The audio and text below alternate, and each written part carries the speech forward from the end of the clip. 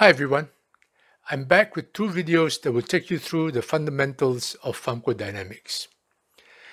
As I've mentioned before, pharmacodynamics is really the study of how drugs produce their actions. As a simple concept, all drugs act by interacting specifically with its receptor. This drug-receptor binding kickstarts a series of events through various messenger chemicals to actuate a measurable biological response.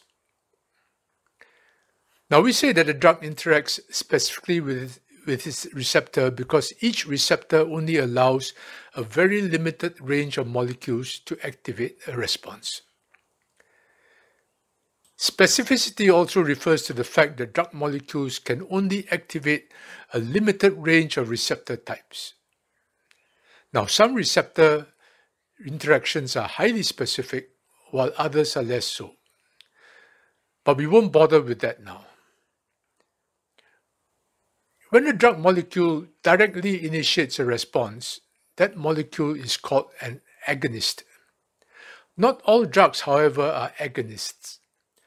Some drugs act by binding to a receptor and preventing an endogenous physiological agonist from producing its physiological effect. Such drugs are called antagonists. Now, so far we have been talking about drug receptor generated responses as being reversible. But not all drug responses are reversible. Many responses can be irreversible. For example, omeprazole is an irreversible inhibitor of the proton pump.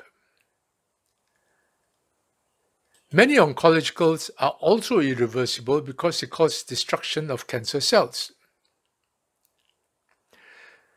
Some drugs, on the other hand, can stimulate cell growth.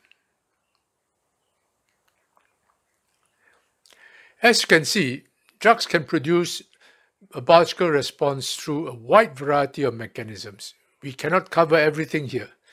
What they all share in common is the very specific nature of the interaction between drug molecule and its biological receptor, which may come in various forms. We will stop here for the moment. But don't go away, because we will continue this presentation by looking at the concentration-response relationship in the next video. I'll see you then.